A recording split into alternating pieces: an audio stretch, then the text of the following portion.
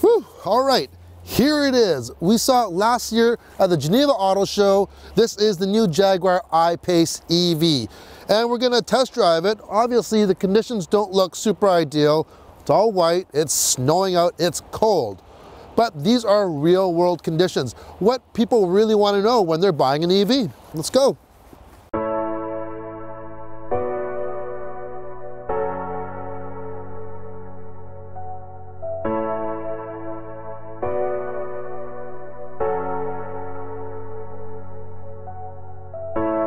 This weather just doesn't know what it wants to do. 1 second it's coming down, sheets of snow, and now it's opened up, it's sunny, we've changed locations here.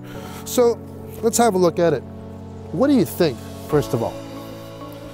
Personally, I wasn't quite sure when I first saw this in Geneva a year ago, and after driving this for the last few days, it's really, really growing on me. What I like about it is it's an unusual design, but it's not too radical. It's not way out there. It doesn't look futuristic. It has an elegant stance still. And starting from the front end, we have standard LED headlamps. Optional are the more advanced LED headlamps. Then you have the traditional Jaguar grille, except if you look closely, first of all, it doesn't need a grille, right? Because there's no internal combustion engine. So this is kind of just a fake grille. It's solid, but it curves up and goes right through. Where does it go through? Through this opening in the hood or bonnet, which basically it takes that air and just funnels it through for better aerodynamics, and it goes right through. Under the front hood or bonnet is a small storage area, and when I say small, it's pretty small, like a loaf of bread smalls. You don't expect a big, huge, cavernous frunk like you have in the Model S. On to the side here though, we have on this one, optional, 22-inch wheels. They're huge. These also have the carbon fiber inserts. Here's your charge port here. And on the side, you'll notice the door handles that when you lock it, they retract. And if we open it up, they come out as well. Also down below here, you have this bicolor insert, and it runs the length of the side. I like it, it does break it up. And if you look at the back, you have this shoulder area, and I really think this does emulate a cat. Think of the rear shoulders or of the leg of a cat. This thing is just squatted down, ready to pounce on something.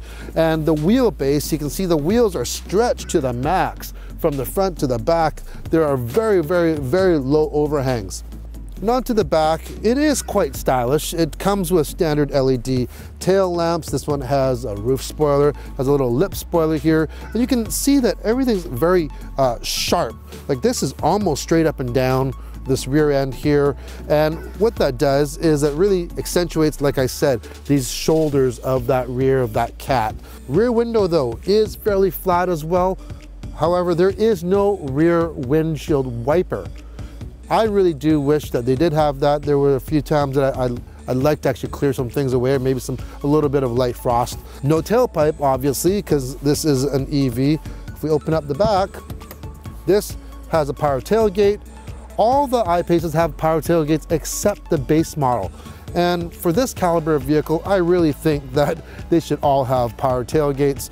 I know they want you to get into that middle trim. That's probably the reason, but anyways. Quite a bit of room in length and width. Depth-wise, there's not a lot. It doesn't go very deep because, of course, you have those batteries underneath which take up some room. If you need more room, you can fold those rear seats down. And underneath here is just a small storage area. You can put your charging cables there if you want. So, that's it. All right, on to the inside, which I really, really like. Why? Because this is traditional luxury elegance.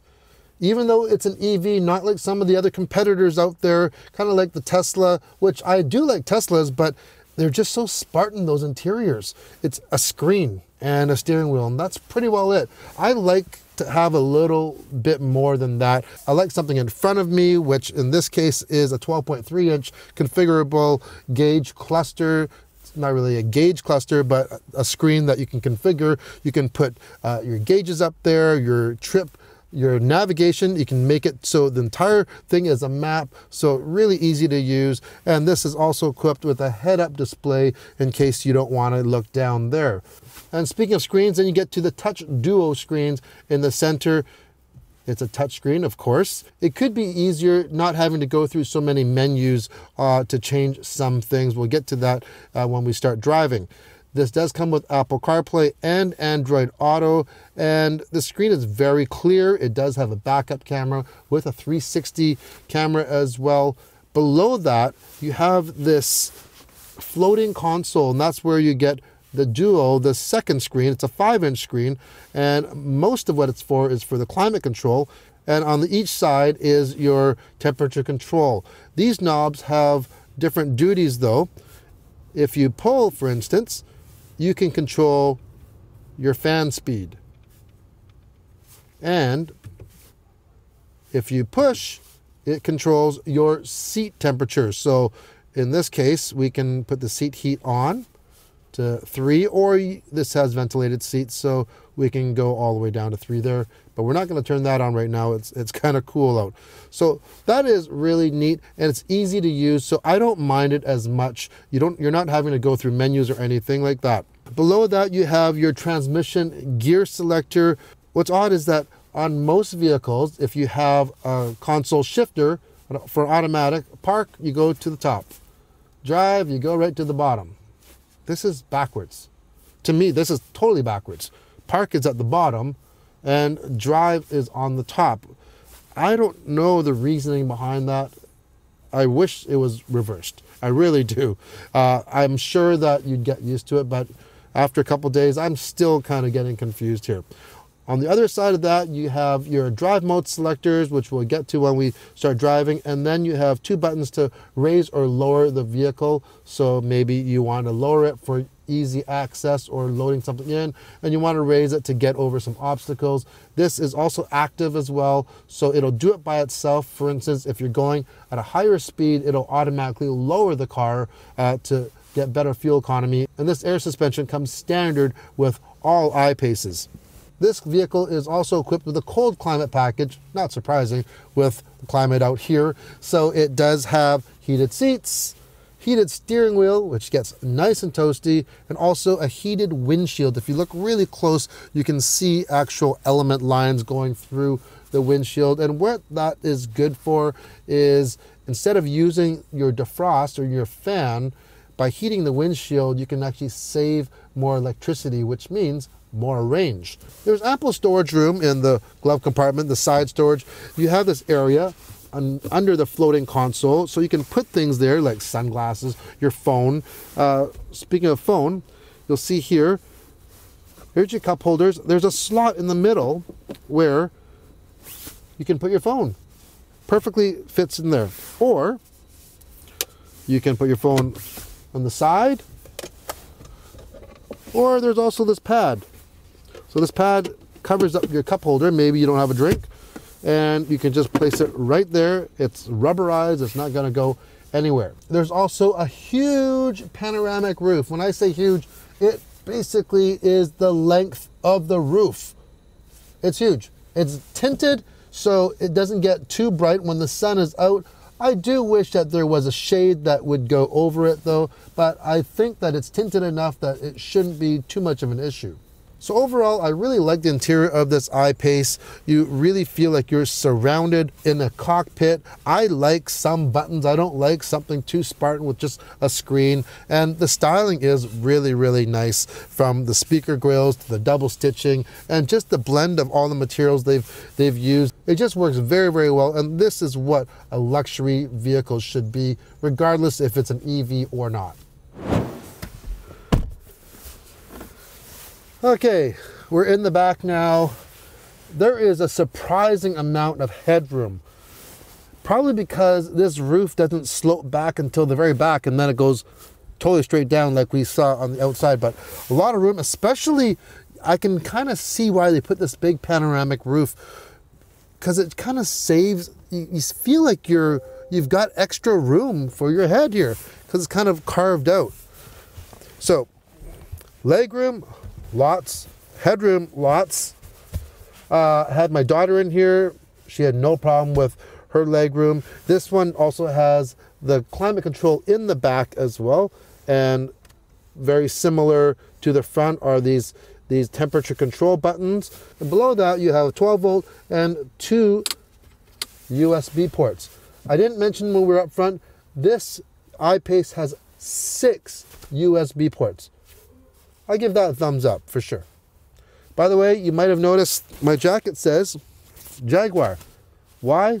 Because about a year and a half ago, I won a driving contest put on by the Art of Performance Jaguar Tour. And this was the prize, and I've been waiting to wear it, but it hasn't been cold enough, and now it's cold enough, and I'm driving a Jaguar, so perfect. All right, family day in the Jaguar. We've started it. Obviously, no sound. By the way, if you want a more traditional sound, let's say, of a gas engine, you actually have a setting in the menu where you can actually induce a noise into the cabin. We just have it on regular, not on dynamic right now, so there's no noise other than the heating system. We're going to hit that drive button on the top. It really should be at the bottom, and off we go. And once again, this weather is a real mixed bag. It's snowing again, but it's a good chance to test drive this in the snow again. So, powering this Jaguar underneath, of course, are the batteries. There's a 90 kilowatt hour battery underneath. It's slung very low as usual, so the center of gravity is very low. I apologize if there's some excessive noise in the background for these two monkeys back here, but it's a pro D day. There's no school today, and this is the only day I can record this. So we're going down a hill right now, and like most of you know, with EVs, it has regenerative braking, and this one on the Jaguar you can set for low or high. We have it set for high right now, so when I let off the accelerator, it slows down dramatically. And if we put on low, it definitely is not as much. It's more like a coast. So if you want something more traditional, you want to put that on low. Also, another feature it has is called a creep function. So if you are in traffic, for instance, and normally you put your brake on, and when you let off the brake, the vehicle will automatically kind of creep forward. You can turn that off, so it'll just, you actually have to hit the accelerator to go. So once again, if you really want that more traditional feel, that's good. The only thing that I wish though are these two functions. You can only access them through the menu. I really wish you could go, especially for the regenerative braking, to switch from high to low. Something on the steering wheel would be great instead of having to go through a menu, because sometimes I feel like I want to have more regenerative braking to have that one pedal driving experience, and sometimes I want to coast. By the way, if you have a theory or if you know what's more efficient, make a comment below. I've always wanted to know, is it more efficient to actually regenerative brake? Let's say there is a stoplight about a football field away and I'm driving to it. With regenerative braking on high, I'm gonna have to power through that whole way. But if I coast, I could stop halfway through and coast all that way. My theory is that if you coast, let's say you're halfway to that stop sign, and if you coast, you're going to save more electricity or energy than you will gain by regenerative braking. That's just my theory. It's not a scientific theory whatsoever, just what I feel. If you know the answer, for sure, comment below. So the magic question when you're talking about EVs, what's the range? 377 kilometers from a full charge. By the way, to do a full charge, it's going to take about 12 hours. You can roughly get about 40 kilometers per hour on a level 2 charger. I don't have a level 2 charger at home yet. I think I should get one though. So plugged into a regular household outlet, it's probably going to take you closer to like about 2 days to fully charge it. But we've been driving at about 50 60 kilometers a day, and I plugged it in overnight, and we seem to get about the same amount of charge back in. So obviously your range is going to depend on your driving style, where you're driving. Right now it's snowing, it's cold outside, so we have the climate control on, we have the wipers going, and also depends on what kind of terrain you're driving in. If you live in a very hilly area, you're going to use a lot more energy as well. One thing you'll notice is how quiet it is in here. There's a lot of acoustic glass, a lot of insulation, so all you're left hearing right now is a little bit of road noise from those winter tires and two naughty kids in the back. Earlier we mentioned on the right side of the floating console there are some drive mode buttons. So if you cycle through them, we have Eco, and we don't want that, that's kind of boring. We got Comfort, which I've been driving in mostly, and then of course you have Dynamic. Dynamic does make a marked difference, especially in the acceleration. Obviously, we're not going to go too quick right now because the conditions are not very good on the road, but just a quick, just a gentle touch, this thing just rockets forward. You know, when you're driving something, you want to be connected. Without having all the drivetrain loss and everything, having an electric car, it's the most connected you could possibly be with your pedal, your foot, to what really happens. It's instant, and it's very, very addictive, regardless if you're driving this or a Tesla Model S or a Model X or Chevrolet Bolt. EVs are just like that, and I can really see the huge appeal, not just for fuel savings and those zero emissions, but just that type of acceleration.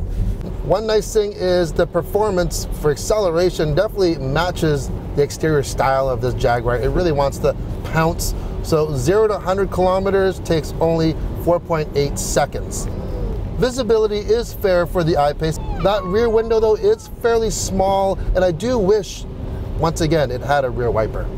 I've driven this in quite deep snow, and this thing just plows its way through everything. So the all-wheel drive system works great. There are two motors, one in the front, one in the back, and I haven't had an instance yet where we've been even close to getting stuck. And that has to do with good winter tires as well. But when you're not in dynamic mode, what I like is driving it around town. They've kind of dumbed the accelerator pedal down. So the power delivery has really been smoothed out from low RPMs, or basically from a stop, which gives you that more luxurious power, the smooth takeoff. And that's really important when you have this much torque. This has 512 foot-pounds of torque and 394 horsepower. And with that much torque, a lot of times if you were starting off, you could easily have a real jerky experience when you're driving around town, but not with this type of setup at all. We also mentioned this has the air suspension that comes standard, but also you can get the adaptive suspension, the adaptive drive, and this also has that, where it's monitoring the road like 500 times a second, and it's giving you the optimal handling that you can get. And the ride quality is very, very good. It is not too traditional luxury, which is a good thing. So you do get a lot of road feel. The steering is firm. Once again, not too traditional luxury, which I think a lot of buyers in this type of segment will really like. So what's it cost to get into an I-Pace? Starting at $89,900 for the base model, and it goes all the way up, this model, at $110,000, which is not too bad considering you are getting a premium luxury vehicle. You saw the interior, you see the exterior. If you like that type of luxury and that type of look, really you should take a look at this one. If you want something more like modern, like the big huge screen in the middle and a very Spartan interior, well, you're not going to get that with this Jaguar. So that's it for today's wet and slippery review in the I-Pace. Everyone say goodbye. Bye. Drive safe. If you like the video, hit the thumbs up, and if you want to see more everyday reviews, hit the subscribe button. Thanks for watching.